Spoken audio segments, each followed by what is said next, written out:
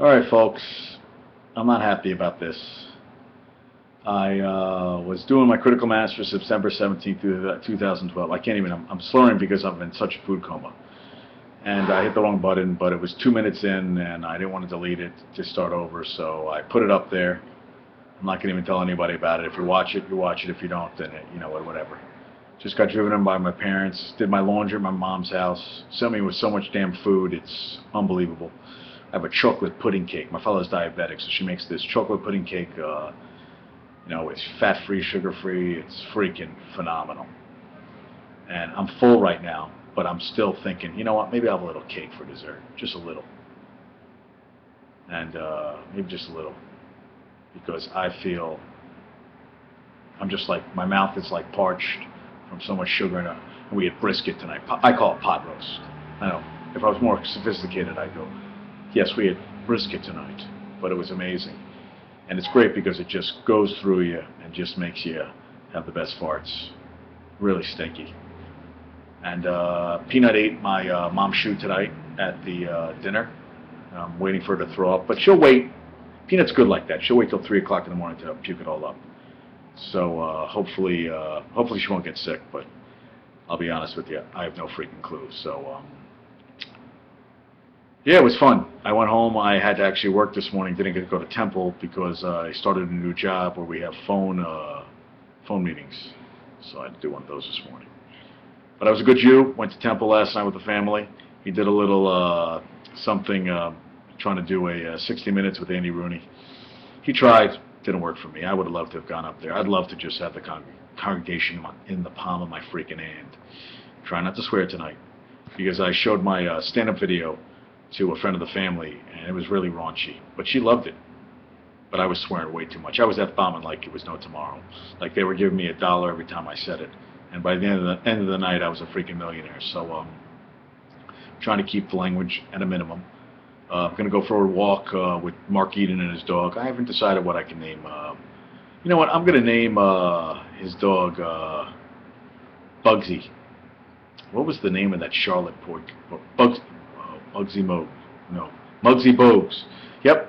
I'm going for a walk with Muggsy Bogues, the dog, and Mark Eden. I decided to name the dog Muggsy Bogues. Because I think I've told this story before, but Peanut, what I wanted to name her was Shaka Khan, and I was vetoed by the person that I had gotten the dog for, because I thought it was going to help our relationship, and it ends up that now it's just helping me, because I love my peas.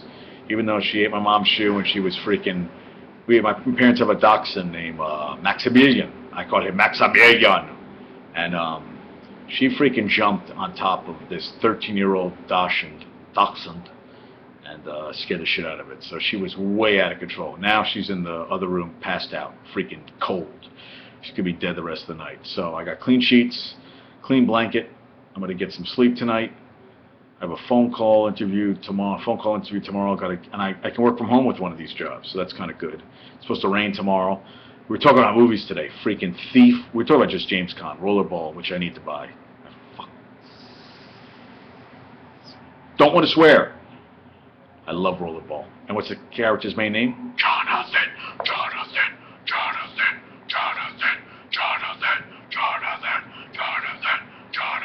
It's a great name. It rocks. But we're talking about Thief. I got to work out tomorrow morning. Thief, perfect movie to work out to. Perfect movie. So I'll be working out The Thief tomorrow morning. Oh my God, I'm urinating. It's 9:33 at night, but I'm going for a walk with Mark Eden and his dog in a little bit. So yeah, I feel bad I don't talk to Pop Tart anymore, because we had some good stuff, but I need to shut that down for a while. I think it's shut down now for good, because he'll never talk to me again. But yeah, things happen. Sometimes you talk to people, you don't talk to people, but oof. And I realize I don't TV right now, and I'm missing Monday Night Football with Manning versus the Falcons. I would love to, but I'll tell you the truth. That's one thing I wanted to talk about this weekend. I watched a little bit of TV. I watched the whole Giant game, and I'm a Jets fan. And I got to the Jets game, and I was a little tired from the first game. So maybe I'm not a true fan. I mean, I feel like I'm a true fan, but maybe I just, I hit the wall. I hit the football wall. And last night I just watched my shows and I shut it off.